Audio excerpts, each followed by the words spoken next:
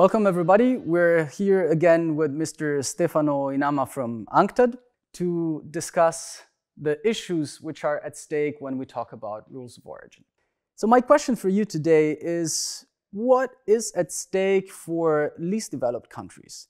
We know they account for just 1% of goods trade, even though they account for 12% of the world's population. What's at stake for them when we talk about rules of origin? Well, it's very simple. It's about money, in the sense that you think about the case of bicycle, which is now has been Cambodia is one of the LDCs and has been successfully exporting and developing an industry of bicycle in the recent decade. Why so? Basically, if the same bicycle are exported from Vietnam, they pay a 10% rate of duty. If they are exported from another developed countries, they pay 40% rate of duty when they are importing to the European Union. If the same bicycle are exported from Cambodia, they enter duty-free.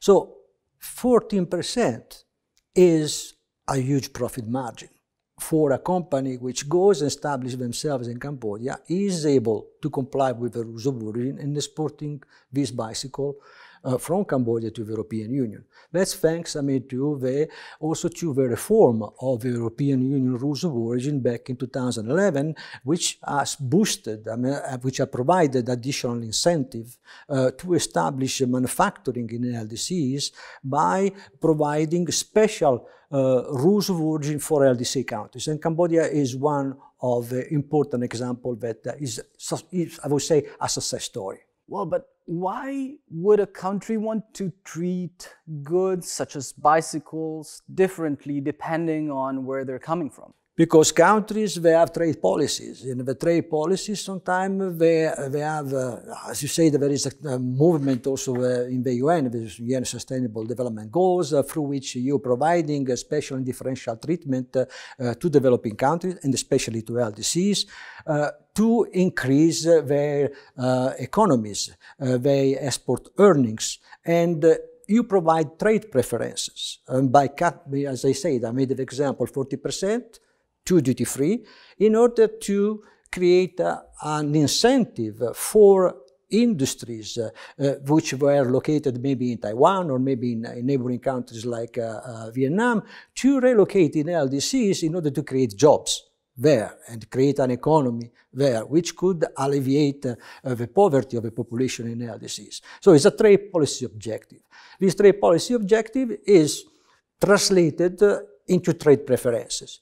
However, in order to benefit from these trade preferences, you need to comply with rules of origin. And that's why it's important for these countries, even LDCs, to understand and comply with rules of origin, because they have an impact in their economies. I see. Can we go back to the bicycles example here on this point?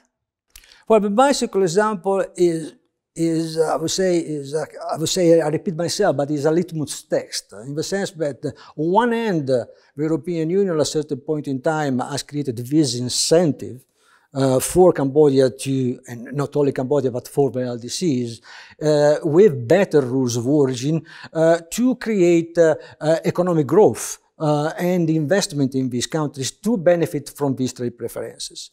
But on the other hand, the rules of origin, they also have a bearing on other trade policy instruments, like anti-dumping. In the case of anti-dumping, you want to punish through additional tariff countries that are exporting to you, like in the case of the European Union, has been putting an anti-dumping duty on bicycle coming from China, and this anti-dumping duty is huge, is 48.5%. Now, at a certain point in time, the European Association of Manufacturers believed that the Chinese were circumventing this duty by exporting pieces of bicycle in Cambodia and then assemble the bicycle in Cambodia, originating in Cambodia, and entering duty-free the European Union. So an investigation was launched to see if the bicycle were Cambodian or Chinese, because if they are Cambodian, duty-free. If they are Chinese, it's 48.5%, which is a huge difference. And the Cambodian producers were able to demonstrate that the bicycle were originating in Cambodia, and also demonstrating because a certain value added was made in Cambodia, according to the rules of origin applicable by the European Union in this specific case. So once again, rules of origin are important for them. I have another question, but goods from least developed countries, don't they automatically get a special treatment? We have the Hong Kong decision in the World Trade Organization back in 2005, which says that WTO members are committed to grant duty-free and quota-free for goods originating in least developed countries. However, it is easier said than done. First of all, you have to provide this duty-free and quota-free treatment, which the European Union is already doing back in 2011. While the United States does not provide duty-free or quota-free for all products.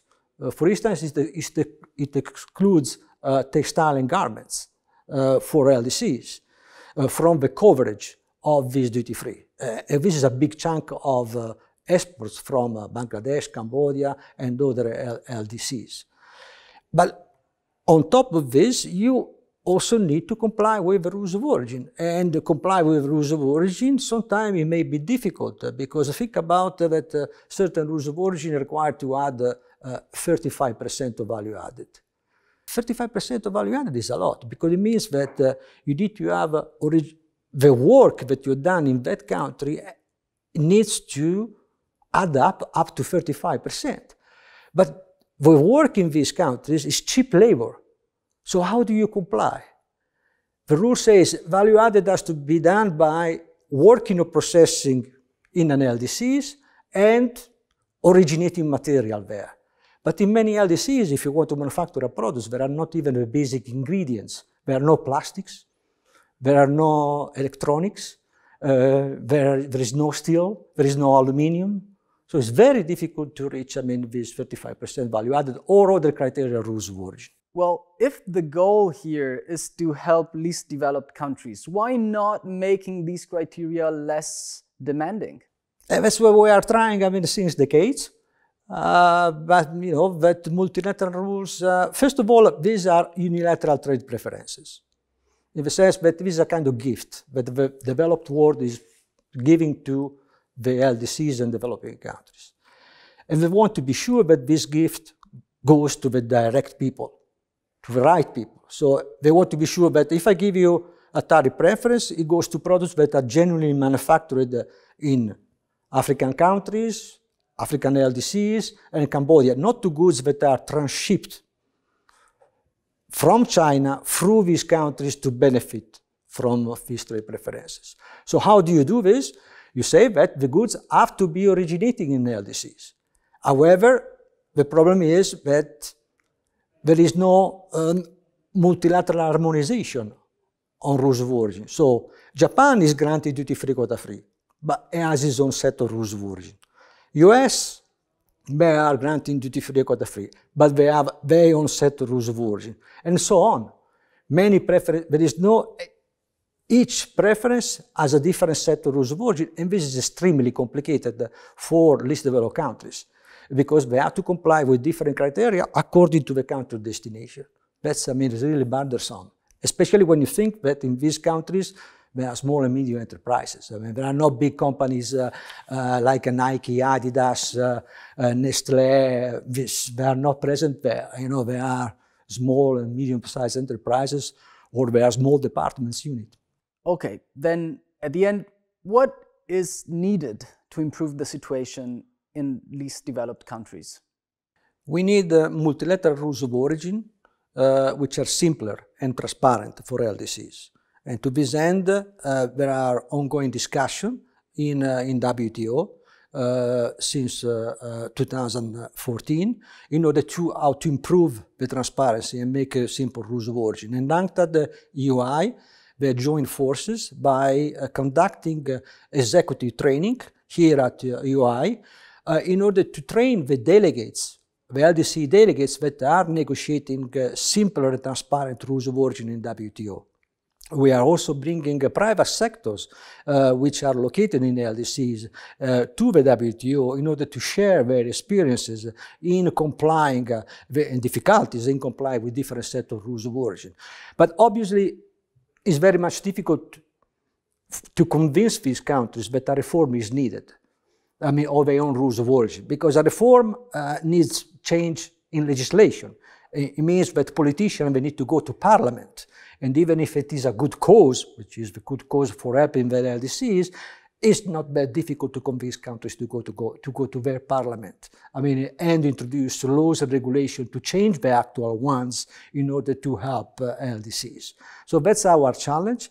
Anyway, I mean, I believe that we have obtained very good results in the sense that the Nairobi decision in WTO of 2015 is also the result of the work that has been conducted here at the UI by training these delegates. Obviously, there is much more work that needs to be done.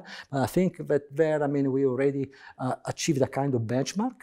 And with that benchmark, we also assist the international community in putting firmly this issue of rules of origin for LDCs in the agenda in WTO, which previously was not there.